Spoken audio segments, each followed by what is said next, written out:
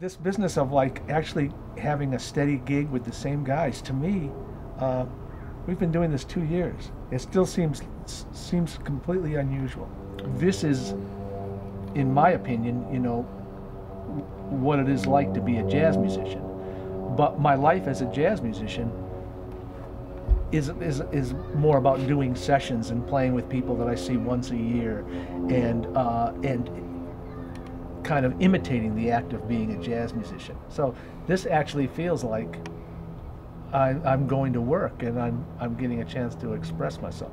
All the musicians that we enjoy listening to didn't necessarily live that way. They were they had an, in quotes, steady gig. They were in a band and they played.